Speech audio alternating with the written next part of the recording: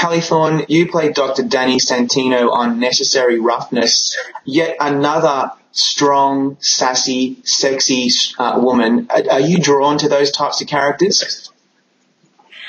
I am drawn to them, and I think that I have been very lucky, and many of the jobs that I've had, the sort of the more longer term jobs that I've had, have all had a lot of sass, and they've had a lot of balls, and I think that Dr. Danny is very similar to my other favorite roles in that she's so much fun to play, but it isn't all just about comedy. She's very layered, and I think that has a lot to do also with the fact that she's based on a real person, which that's the first time I've ever had the honor of portraying a real person. Well, it is based on this New York Jets psychologist. Did you meet with her much? Did you study her? I did. Well, I didn't meet her before. When I had tested for the role, I had only known of her. They had sent me a link to her website, so I was able to sort of see what she looked like, and I read some of her articles and stuff, but I didn't want to meet her before I auditioned. You've got so many things going on. You're so nervous about so many other things auditioning, especially at that level. And they had already said that she wouldn't be in the audition room, because I think they also knew how nerve-wracking that could be for someone who's, trying to get a job. So as soon as I got the job, like literally in the same phone call, they said, she happens to be in New York. Dr. Donna, her name is Dr. Donna Dannenfelser, and she said, they said she happens to be in New York, and would you like to meet her? And by the next day, we were meeting for dinner on my block, and I had literally, it was one of the best first impression meetings with someone I'd ever had. I was very nervous. And it turns out that she was very nervous too, which I couldn't figure out why. I was like, look, if you don't like me, I'm out of a job. But we have very similar sense of humor, and that was evident as soon as we hugged in our initial meeting. And in return, I promise complete confidentiality. Coach, girlfriend, God himself, I will not divulge to anyone what is said. Shrinks on TV have been, around since the beginning of TV, like lawyers and doctors. And have you got any favorite shrinks? Just from the top of my head, I can think of Frasier and Dr. Melfi and Counselor Troy. Have you got any inspirations for your job as a shrink on telly?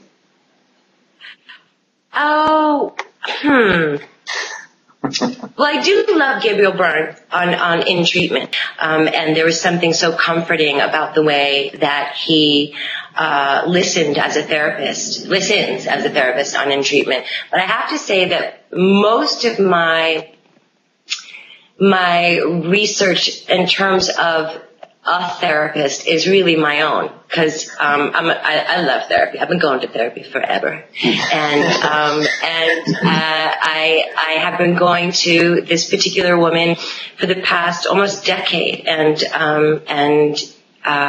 she not only helps me, in my real life, but I also really sort of took on a lot of her energy as well as Dr. Donna's when I was thinking about how to bring Dr. Danny to life.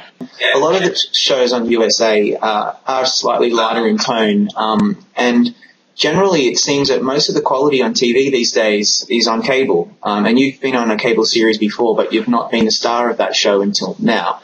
Tell us about whether that's something that you've wanted to keep doing, working on cable TV, and what is it like working for USA? That's a very good question. I have been so lucky previous to Necessary Roughness that in all my jobs, I was part of an ensemble. And I really, I think I'm probably one of the only actors you might meet that would say that I never actually even dreamed of leading my own show. I have thrived in an ensemble environment been so lucky with the shows that I've been on. And I've also, I think also watching the people that lead those shows, for instance, Dennis Leary, on Rescue Me for 7 seasons, watching, what he had on his shoulders. Obviously he had much more because he was writing and producing and all of that. But, it seemed very daunting to me, and I liked being part of the sort of the supporting layer that sort of, is there to push the A storyline along. And so I'd never really thought about becoming the lead of a show. That I was very nervous that maybe I would bring a show down to a grinding halt if I was the person that was there every day, all day. And I think that in terms of cable, and again, it's something that being part of an ensemble on cable where you get to tell much more riskier stories, and on certain stations you can swear and you can show lots of body parts, and you can go fairly far in sort of sexual situations. When you're on a station like USA, which is much more sort of family oriented and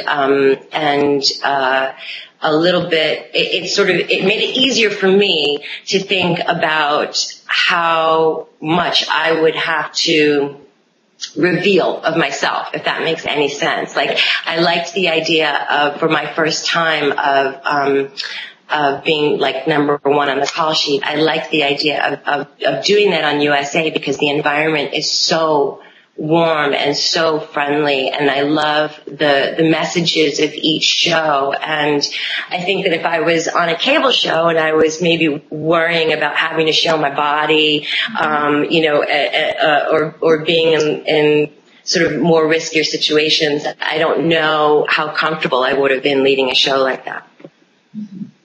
Well, you mentioned ensemble shows from your past, and I got to tell you, Homicide is one of my favorite shows of all time. Yeah. So I had a couple of questions. One was, what was your experience like on that show? And secondly, what is it like joining a show that's already been around for a while and everybody's already a family, and then you come in and you join?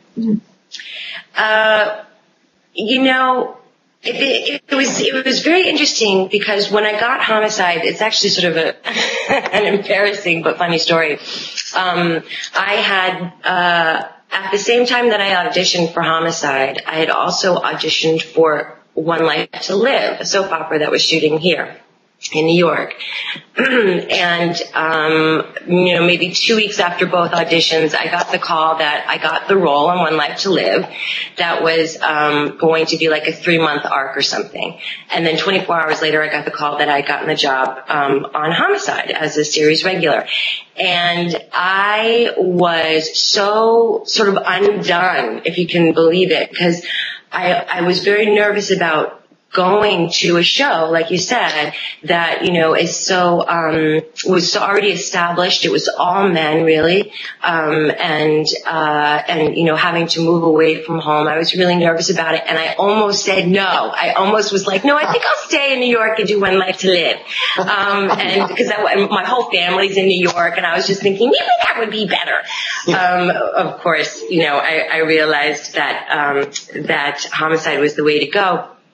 And I was terrified because it was my first real big job, and I didn't know anybody, and I had really only met Tom Fontana in the auditions, and my very first day, my very first scene was with Kyle Secor and Andre Brower, and it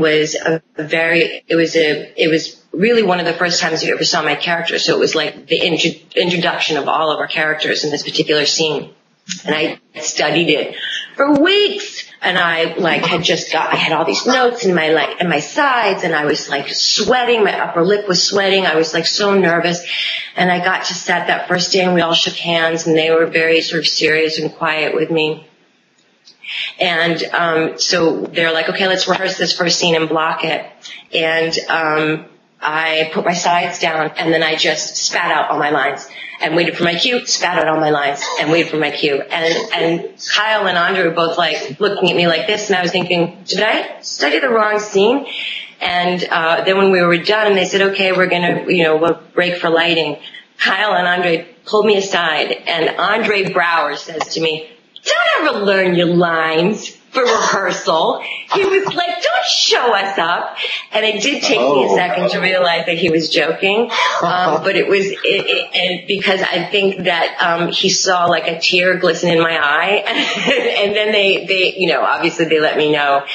Now, let's talk Sheila for a bit, because for many of these seasons on Rescue Me, I think Sheila probably needed someone like Dr. Danny Santino just to sort her out, because she was kind of slightly batshit crazy, right? Let's just be completely honest. That's what I always say. Yeah, totally batshit crazy. But there is, by season 5, season 6, and then the final season, Sheila really started to come into her own. And I just wanted to point out a particular highlight that I have, being such a fan, and then maybe you might tell us one of your highlights. But do you remember the episode Sheila, where in the last 10 or 15 minutes of the episode, it's just you and the camera and the interviewer, and you're retelling a story about the towers coming down in 9/11. It's like one of the most amazing scenes from the show.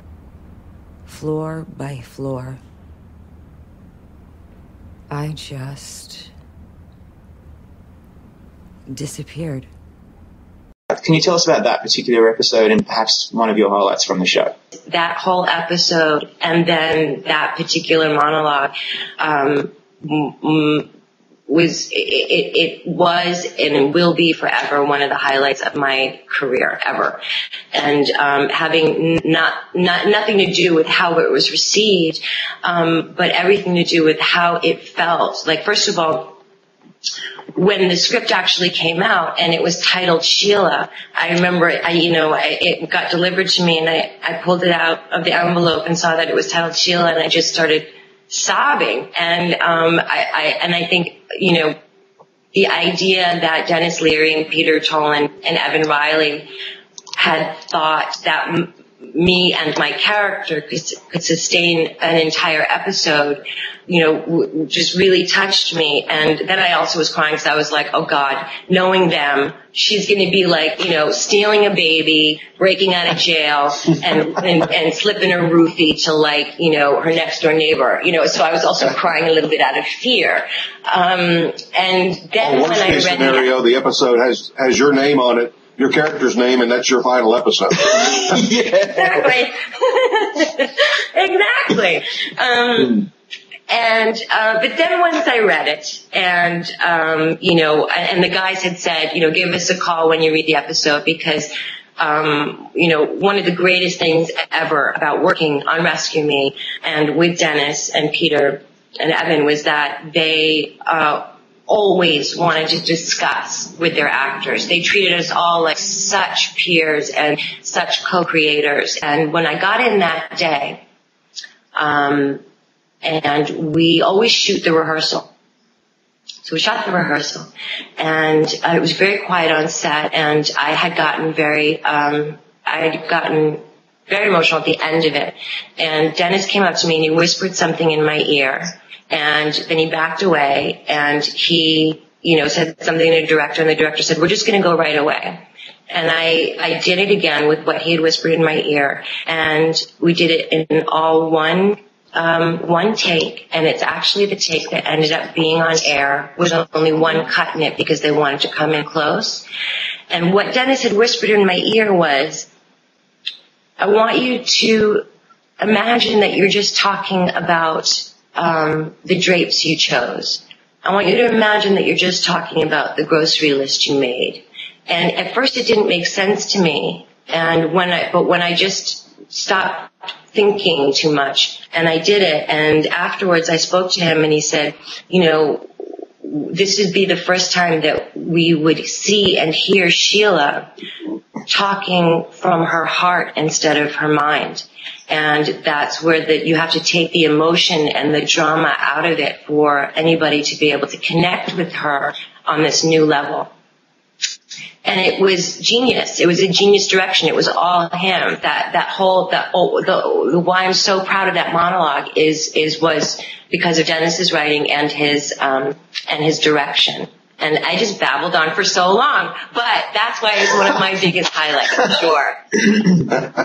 Well, one final question. I want to go back to Necessary Roughness for a moment. Hollywood Foreign Press has their ballots in their hands right now, and they watch USA. I mean, Piper Perabo got nominated last year, and Tony Shalhoub got several nominations and a win. Yeah. What would it mean to you, after working in the business as long as you have, to maybe get a Golden Globe nomination this year?